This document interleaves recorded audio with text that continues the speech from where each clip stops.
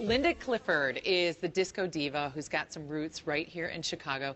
She hit the big time 35 years ago with her dance cover, If My Friend, okay, maybe 5 years ago. Oh.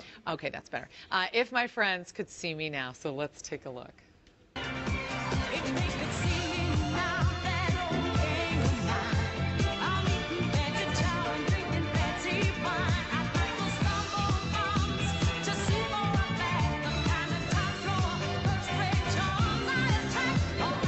About that. Okay, Linda and I are sitting here going like this. Yeah. I remember 1978 and that thing being at #1 for a very, very long time. What is up with the robot spaceman in the back of that video? I have no idea. You didn't know? No, I had no idea that he was even back there.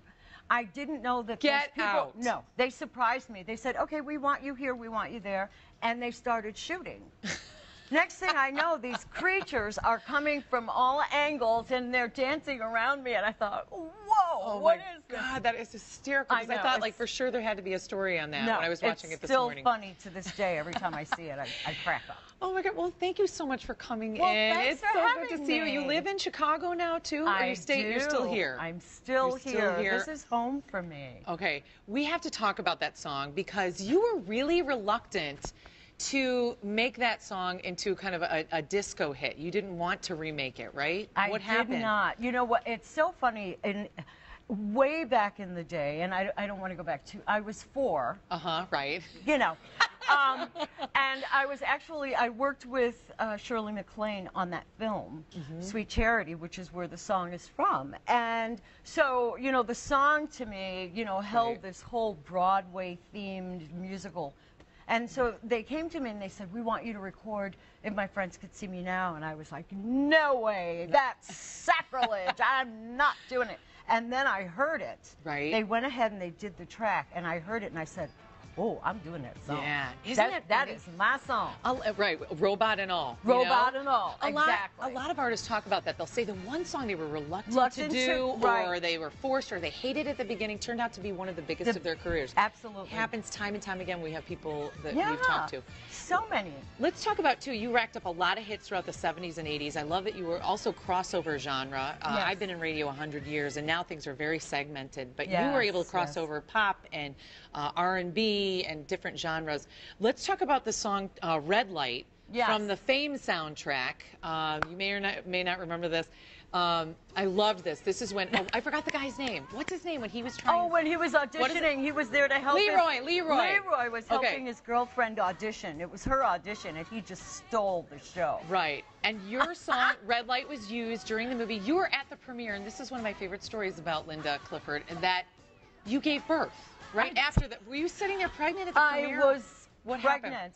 You know, when I went in to record the song, I was actually about 7 months pregnant, and they said, "Are you going to be able to hit these notes?" And you know, I said, "Bring it!" Right. You know, this gives me more power.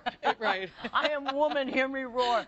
So, you know, we did the song, and then yes, at the premiere, you know, I was like, "Okay, is it time yet? I mean, can I go?" And sure enough, then you went right into labor. Right into labor. That was it. That kicked me right in. That is so funny. Yes. Okay, you have had a long, lustrous career. You've met a lot of different people. We have some photos of Linda just so we can check these out. Here you are back in the day with Barry Gibb. Is he as sweet and adorable as I make him out to be? He is. I was so, you know, I stood there and I thought, oh my God, I'm standing next to Barry Gibb. I did. I was like, don't move. Just pretend that you do this every day. And I love that you're right in his chest hair and his medallion. Chest hair, right? Okay, and here you are. You've become really good friends with Joan Rivers, right? Exactly, yes. In fact, lately I've been opening shows for Joan around the country, different areas. So she and I are kind of close, and, you know, she calls me, and I just go out and sing a few songs and get the crowd going, and then she comes out and does her thing. She's amazing. She is. She's actually one of my favorites. You have to really dig into Joan to know how incredibly smart that woman is. She is unbelievable. Right. I mean, just a workaholic, just always going. Yeah. Always going. Okay, you're always going to. We have to say that you have an event that's coming up. It's called One Night Stand. It's at the Park West, September 15th. And what's it going to be like? Because the promo is hysterical. Like, there's just naked guys. I don't know what you're doing. Well, they're not completely naked. They're kind of naked. Well, not in the photos yet. Yeah. that comes later. Right. But this event is actually, it's like a gala. It's going to be a gala party, dance party type thing without the food. Okay. So there's no food. There's going to be dancing. There's going to be fun. There's going to be just tons of surprises for everyone. And I'm going to be there with my live band, background singers, all sorts of fun, crazy stuff going on around us. It is going to be a blast. Awesome. And it is going to be a fundraiser for Chicago House, which is a fantastic organization that's been around since I believe 1985, and they're incredible. So people should be made aware of them and all the great things that they do. Yeah, helping with AIDS patients and all kinds of things in the Chicago area. Absolutely. So you have got to go today. Check out my brand new friend. I love you, Linda Clifford. Thank you. One Night Stand. Again, log on to chicagohouse.org for more information. Yes. And I hope you'll come back and maybe perform one day. That would be kind of fun. And Gene and I could be your robot and your whatever that other guy was. The spaceman and the robot. That would be great. And we have costumes, so we could probably do that.